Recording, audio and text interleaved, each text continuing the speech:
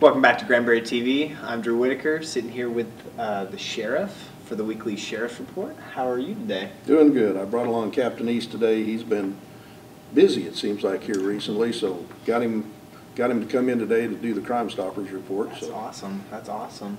So what do we have today?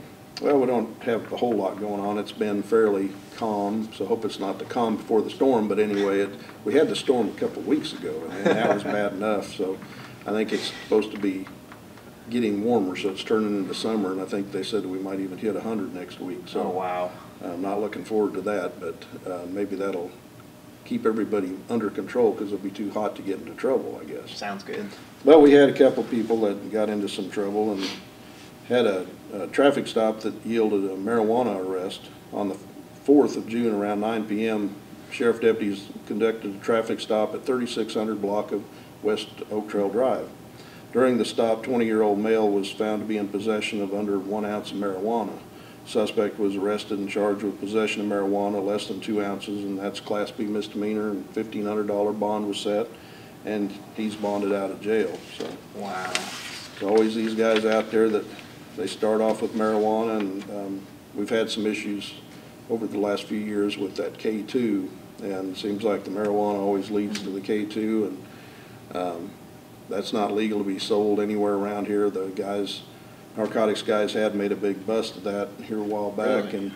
And 400 or 500 containers of K2. So we're taking it off the street left and right, and what really worries me is marijuana is, there's different states that are trying to legalize that or have legalized that, but in Texas it's still against the law, so we're going to keep on enforcing the law.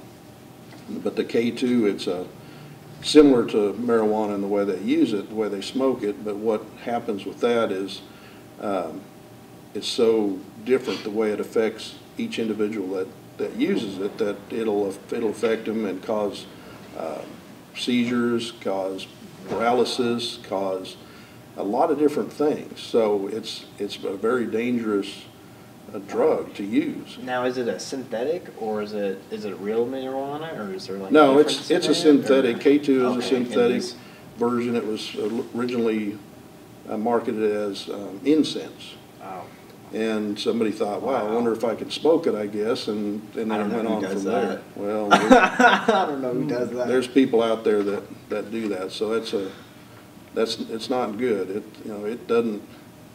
It doesn't just like marijuana. I guess what I've heard is it gives you the munchies and relaxes you and all that kind of stuff. You up completely. But the K2, it can hurt you. It can hurt you bad. So we've had kids here in this county that have went to the hospital and stayed in the hospital for a period of time because of the complications of using that. So anyway, just a warning out there. We're going to be looking for it and searching it out, and whether it's marijuana or K2, we're going to deal with it and take you to jail. So wow. We had a man arrested for felony family violence on the 29th of May at around 9:30 p.m. Hood County Sheriff deputies responded to the 5400 block of Tin Top Highway in reference to a disturbance. Deputies discovered Terry Lee Sutton, 39 years old, had allegedly choked his wife, 38 years old, during an argument they were having. The victim was not seriously injured during the incident. Sutton was arrested and charged with assault, family violence, choking, and that's a felony 3. Wow. And bond was set at $20,000. And he's still in jail, so that's not a good thing. No, it's not. I don't know why you would do that in the first place, to be honest, but I don't know why people would do that. Yeah, it beats me.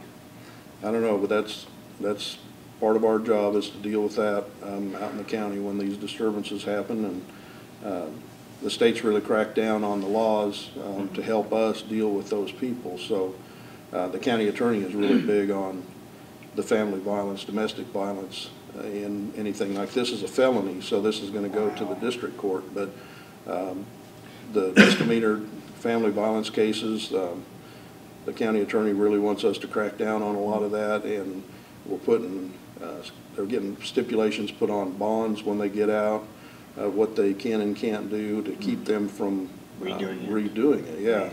And so people don't realize that one little fight, husband and wife kind of fight, or boyfriend and girlfriend type fight, if they're living together like that, can, that's Definitely lead domestic into violence, and lead that into something bad. it can, well, it can really affect your life, because worst case scenario is a husband and wife are forced by law to stay apart, and even after they're out of jail. So if that other family member depends on somebody being there to help take care of the kids, or just they're trying to work together to make themselves a living, it can really complicate things.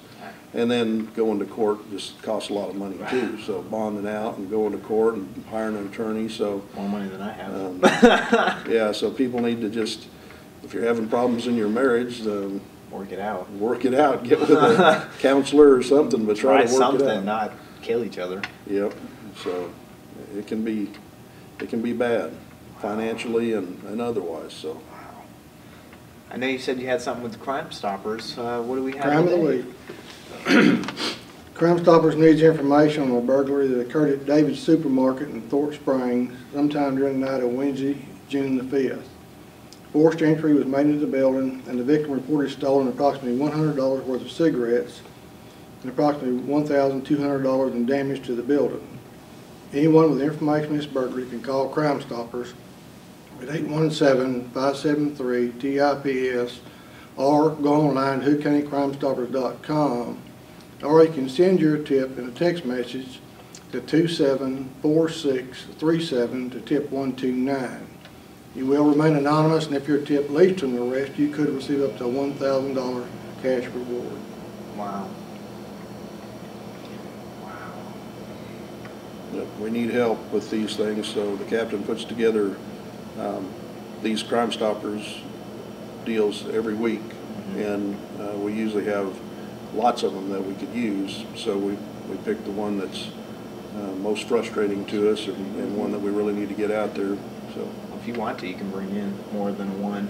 You know, we can always put 2 up if you want, 3 up. yes, now it's called the Crime Stoppers Crime of the Week. I guess it'd be Crimes of the Week.